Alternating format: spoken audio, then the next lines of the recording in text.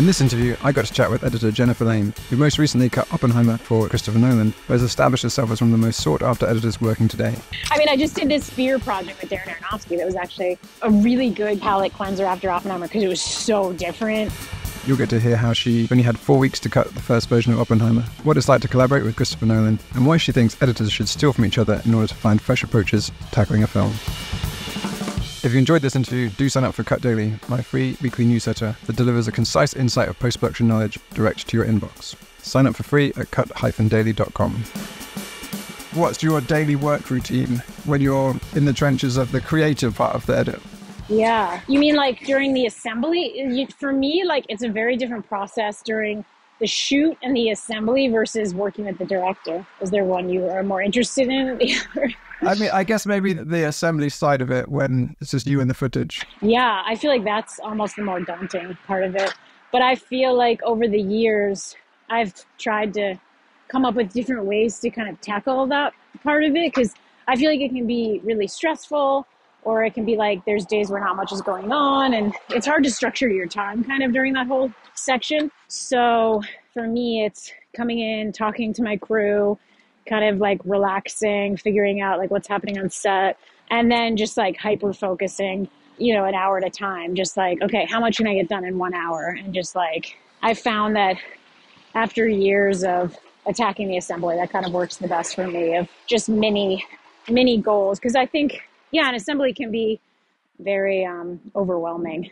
Just the first stabs at putting the film together. It's like starting anything, you know? Yeah, so I think for me, it's like structuring my day so I can find some joy in the day and have lunch with my crew or go run an errand and then like put timers on for like 30 minutes. I'm going to spend just like 30 minutes on this scene and see how many different versions I can cut and what I learn in the 30 minutes. I'm going to just like live in this scene and then try to move on. Because the other thing is you don't want to like get bogged down in something, but I can get very bogged down in things. So yeah, I think it's just kind of managing that is difficult, but I've found ways to do it. How do you go about building a scene from scratch? I know that from Matt's interview, like you do kind of the string out of each line by line, pick the best take, and then stack them to lift them up to kind of whichever one you prefer best. But then are you thinking, oh, there's this close-up that I want to build to, so I'm going to work backwards from that? Or you kind of start from the beginning of the scene, or I know the editor of Life of Pi, he would cut all the wides. The whole scene was just wides. He'd cut all the wides, and then he'd cut all the close-ups, and he'd cut all the medium shots, and then he would mash together the 3 different scenes that he'd made to kind of pick the best of the best and kind of work it together. But can you talk me through your process of tackling a scene, or does it change every time? Yeah, I think that's a really good idea. Is that Tim Squires? I'm going to steal that one. I think I'm going to steal that one because I think what I've learned is I worked for kind of one director for a really long time, and that's the method I learned from him, the one you just mentioned.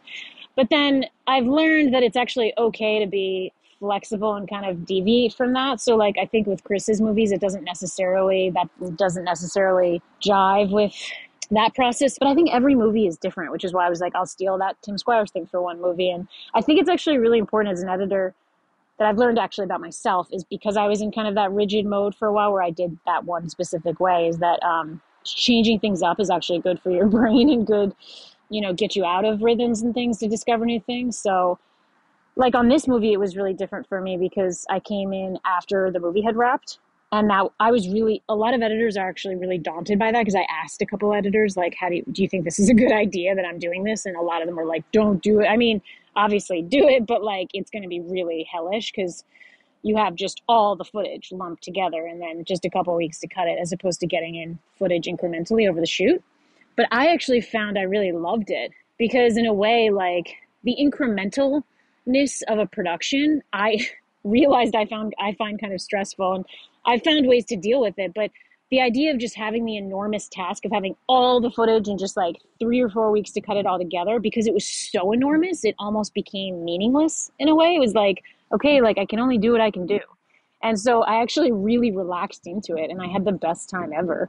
Not that I wouldn't like pitch myself to do that on every movie, but like it was it was also just a cool way to have to be forced to do something different, which is why I learned like, okay, so I can do it differently each time and I can still edit a good movie. And I think it just like allows you to trust your instincts as an editor and be like, I'm not just my methods. if that makes sense. This is a creative task, and that's why I find it difficult to talk about editing, because it's like a creative, intuitive task of like putting the film together, and it's very hard to talk about how you do that. But I think gaining confidence as an editor is putting yourself through many different experiences that are new and scary.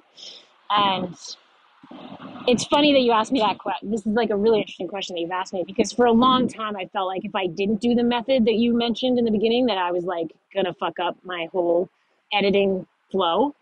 And so I was like almost afraid. I remember on Tenet, I was like desperately trying to do that method, but it wasn't working, in the sense that like there's too much other stuff to do. It didn't really translate to some of the action stuff, and like Chris, like it didn't work. And it was like kind of freeing to be like, okay, I just have to like do something different and just edit the movie in a different, like, I don't need my methods to edit a good movie, if that makes sense. Yeah, totally. I love it as to say, yeah, you edit from your gut as opposed to like strategically thinking. Because I know some editors will break down the script and they'll be thinking, okay, this is the key line and I want to be on the reaction for that thing. But do you feel like you just respond to the performances in the footage and remember, oh yeah, there was a great shot in here, and you might not be thinking this is exactly why I like it, but you kind of gravitate towards it? Would you say that's kind of how you find your way for the footage? Yeah. And I think just being honest with yourself as like a person who loves films and just loves movies, and like every scene, like I'll just get like, if I'm just watching a scene and I start watching the footage and I just start watching it and I can't stop watching it, like, or yeah, to your point, like one particular performance I find riveting, I'll grab that and try to make it work with that, and then I'll spend 15 minutes on that and it doesn't work at all and it's terrible, and then I'll go back and keep watching the footage. And like, I think a big thing about editing too is like not being afraid when you go down a rabbit hole of coming back out of it, because I think with editing you can get really lost in those kind of rabbit holes of like, okay, and that's why I think the Tim Squires thing is so smart too. It's kind of that idea of like, cut it all in wides, cut it on closes, make a mishmash, and then that could be a complete failure too. And like, but through that failure, you find a successful thread. And it's like, I think that's what's so interesting about editing, is so fascinating too, in the sense of like, how would two different people edit the same movie, and would it end up being the same movie? Like, who knows? And like, there's so many like daunting rabbit hole weird things you can go down with that road that my brain quickly goes down, that I just have to stop my brain from going down. So but I think that's why I'm maybe good at my job, because I am obsessive and can go down those rabbit holes, but I need to bring myself out of those rabbit holes. But I can cut a scene 30 different ways, and I find that exciting, not like annoying. So I'm just always up for experimentation. I once interviewed Julia Block, who's another editor. Oh yeah, I know her. Yeah. Mm-hmm. Yeah, and she worked on a Terrence Malick movie a long time ago. She said they had this kind of like organic, free-form, try anything in the editorial, and like different editors would kind of swing in and out at different times. And it sounds like that would be super fun, and like you would get lost in it. But then without the constraint of, hey, you've got to get Christopher Nolan's movie cut in 4 weeks, as opposed to Terrence Malick's 2 years of, let's just see. Yeah, and I think to that point, I really, like, one of the things I admire and love working on Chris's movies, that I've said before, but is that his movies both feel incredibly, there's a lot of rules and constraints, and like he hits deadlines, and, time feels very like important to him, and like, the clock is running and you're just trying to hit those deadlines and get, work. But also I feel like within the time is like incredibly relaxed and creative and flowing. And it's like this weird dichotomy of both like very rigid and not rigid at all, and incredibly creative and free flowing. So I think I've learned actually a lot just from working on 2 movies with him, of like, to your point of like, to have that kind of like interesting theoretical Terrence Malick kind of like flow, but also not like go too far with it, if that makes sense. Yeah. But that is really, it's very interesting that Julia mentioned that. It's crazy. Yeah, she's such a great editor as well. I love her. With working with Chris, does he like to sit in the whole time, or does he just kind of pop in and out and see things? Because I saw a thing where he said that you guys didn't really do an assembly per se in terms of the whole movie back to back, but you did each scene, then he'd work each scene with you. How did that whole assembly process go when he then was in the mix as well? Yeah, so in this particular case, because I missed the production, he gave me 4 weeks to kind of just work with the footage. And he was really sweet and said, like, I don't expect you to cut this whole movie in 4 weeks. Obviously, Yeah. that's insane. But I do want you to get familiar with the footage as if you were on the shoot. So I want you to know, I want you to watch all the footage, but I don't expect you to like cut the film, you know, the whole thing. But I actually ended up cutting the whole film because in order to watch all the footage, you just naturally want to throw shit in a timeline that you like. So I ended up doing a rough pass of the whole film just because it felt silly not to, because that's what my brain does anyway. And then what happened, but see, the thing about Chris, and I learned this on Tenet, is like he doesn't watch an assembly from beginning to end. But again, most director writers don't do that. And I've typically only worked with director writers because their brain, it's like they can't comprehend that. And I think it's so brilliant of them that they don't, because, and Chris and I have spoke about this before, is an editor's assembly is just my first rough kind of ideas of the movie. It's not me presenting the film as like, here's your movie. Do you know what I mean? Or like, here's what I think of your movie. And so it's so daunting that like this idea that a director would come in and like sit and watch your entire like rough cut, you know, it's like, of course there's going to be problems. And I don't even know how beneficial it is necessarily, although I know a lot of directors find it beneficial because they kind of just need to wrap their head around the whole mess of it all, you know? But I think for writer directors, like they're used to writing and that doesn't make sense to them. To them, it's like you watch the first couple scenes and then you're like, okay, we know what we need to do. Let's go start doing it. And then you work on those couple scenes and then you watch those couple scenes with the next couple scenes. And then you might win the fucking lottery and there's one or two scenes that are pretty fucking good. And then you keep, and then you move on, which like happens sometimes, which is really fun for me where I'm like, oh, that actually works. But it's never the scenes that I think are going to work. And it's funny. I feel like on Oppenheimer, it was always funny when we'd go to watch the next scene and I'd be like, oh God. And Chris was like, stop saying that. But it was always funny because the scenes that I would be the most embarrassed about usually had like the least amount of issues. It was so fascinating. And then the scenes that I was like, this one's good. He's going to like this one. It was like, wow, we need to start from scratch. You know what I mean? It's like, it's such a good lesson in humility and like, just like having no ego, you know? But no, it's really fun. But so, yeah, that is kind of how we do it. But so the whole film needs to be cut because every time we start fine cutting the scenes, then he wants to watch like the next 20 minutes. So it has to exist, you know? So it's kind of funny when he was like, don't worry about putting it all together, because I knew that he actually did expect me to put it all together, but he was trying to be nice. He was trying to be nice. But yeah, there's no like temp music and I don't put like temp effects or anything. Like, he doesn't expect any of that, whereas some directors do. Like, they expect, like, a full temp score, full temp sound effects, you know what I mean? Yeah. So I really appreciate that I've never really worked on a film like that before. I think with Ari, he wanted that because it was kind of his first film, and he kind of needed that. So on Hereditary, I did it. But that was so hard because it was a horror movie, so I had to put, like, all these crappy, like, temp sound effects, and that was scary. I remember Julia saying, because she has done quite a lot of horror stuff, and just saying how so much about like cutting horror stuff is just about the fine execution at the end, because somebody creeping down a corridor can be like either terrifying, depending on the timing, the pacing, and the sound effects and everything, or really funny because it just hasn't got the scoring and the creepy sound effects. Totally. It's always a harder genre to do.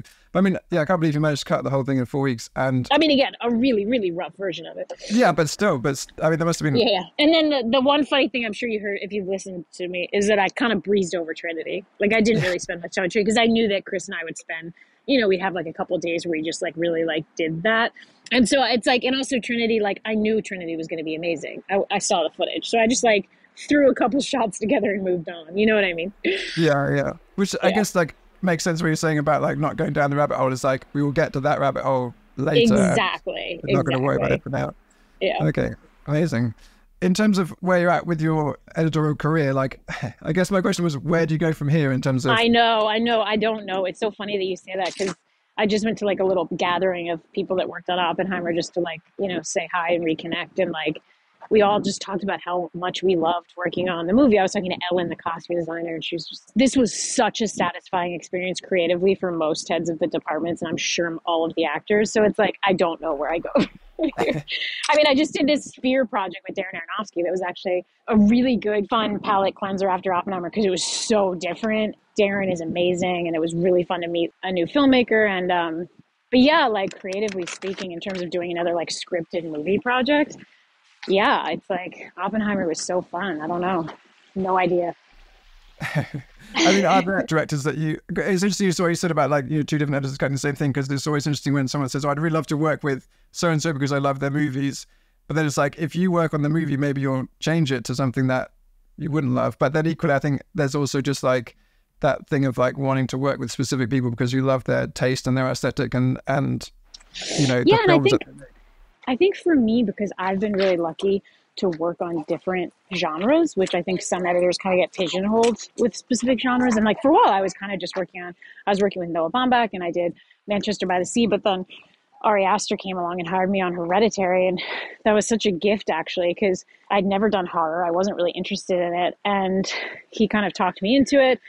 And it was also really cool to work with a younger filmmaker. He was younger than me. It was his first feature.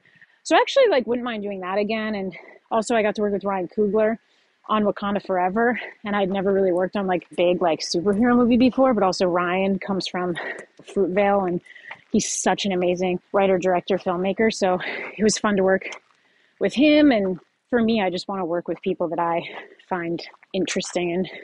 And it's hard to meet new people. I'm tired of meeting new people. Like I would just like to work with like Ryan again or Ari again or Chris again. But because it is such an intense relationship. But again, like I was feeling that after this movie, but then I met Darren Aronofsky and I had the greatest time. So yeah. I'd have thought that most filmmakers would be beating a path to your door to get you on their next project, but I guess then you can pick and choose hopefully which ones. Yeah, I think Hollywood's in like a weird place right now because of all the strikes, which is why I went and did that Sphere project. But I don't know, I like a lot of directors have editors, you know, so I think another interesting, if I want to have a nice, long, fruitful career, is like establishing relationships with the younger directors. So like it was really great to meet Ari, and Ryan Coogler is quite young and has a long career ahead of him, and just like, and he has a production company, Proximity. So I would love to work on things he produces because he produces and works on really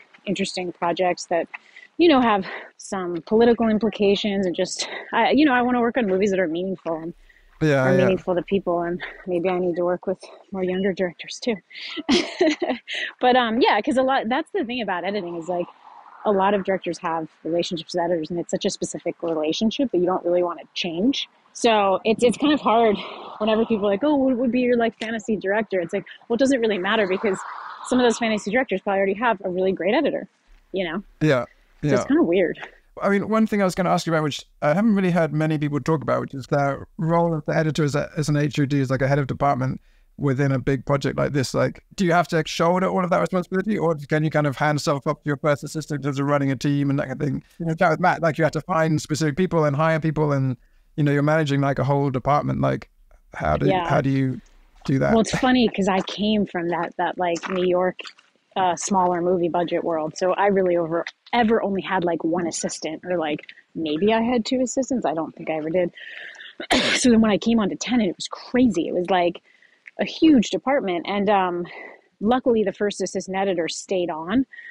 This guy John Lee, who's amazing and had worked on like 10 of Chris's movies. So he became like my best friend, and we got along and he was so kind to me because there was so much I didn't understand about. It was just a different process what they do with the film stuff and the different formats that they shoot and all that stuff. But luckily, because me and John had become so close, and in a way he ran that department for sure, that he moved on to become an editor, and he couldn't do Oppenheimer. So I was tasked with finding a replacement for him, and it was incredibly daunting. There's just like not a lot of people that can do that job. You know, it's like, it's really technically complicated, but also you have to be quick on your feet. You have to learn a bunch of new shit. You have to talk to so many different people. So anyway, yeah, I had to find his replacement. And then I think on Oppenheimer, like I definitely felt more like I was in charge of the department a little bit, just because the whole team was new. So I was the veteran this time, which was really funny, even though I'd only done one other movie. And then Tina Anderson, the post-producer who did Tenet with me, it was like the two of us, and she's brilliant. She works in all of Tarantino's movies, all of Ben Affleck's movies. She's very familiar with the film world and all of the stuff. So between the two of us, we were able to kind of like run the department and also have fun. Like everyone was so nice and sweet and funny and smart. And yeah, it was a great team. So I guess my approach, I finally learned, because I think this idea of being a head of department and running a team was always very daunting to me. But I think my approach now that I've done it, because I would say Oppenheimer was like the first time I had to run, like really be the HOD, in the sense that like I said, I knew what I was doing this time.